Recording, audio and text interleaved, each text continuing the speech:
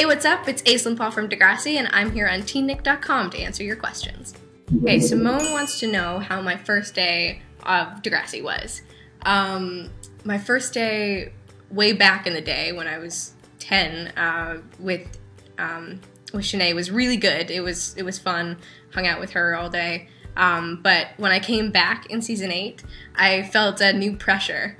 Especially because on my first day we were shooting the fall on the stairs, the front steps, and I was in a group of people that I didn't really know, and I was feeling really nervous that I had to make this fake fall look really good, so I really tried to make this fake fall look good, and the fake fall became a real fall, and I scraped both my knees.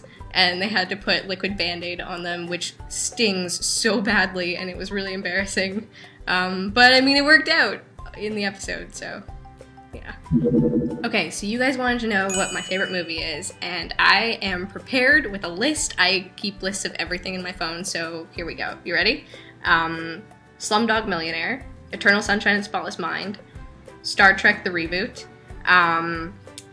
Attack the Block, Polytechnique, The Artist, Monsieur Lazare, Almost Famous, and I'm thinking I have to like reevaluate the Oscar Best Picks choices to see if one of those is going to be in my top. I think Her potentially could make the list. I'm not sure. Oh, Zoe, happy birthday! And you want to know if you could be one emoticon, which emoticon would you be? And I have a photo because I want to be prepared for these sort of questions. And I would be this one. Because in my head I feel like I'm making that face all the time when I write people texts. I don't know why. Maybe it's just because it looks like it has big cheeks, and I do too. So. Okay, Halls wants to know, the Minor Niners are graduating soon. What is one thing you hope Claire does before she graduates?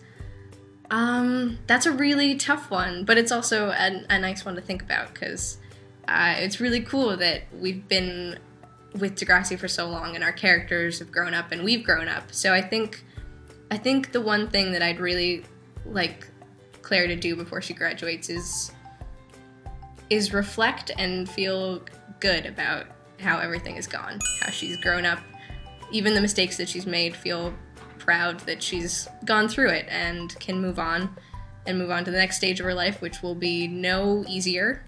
But yeah, I think that would be a good moment for both of us, for me to say goodbye to her and for her to say goodbye to Degrassi.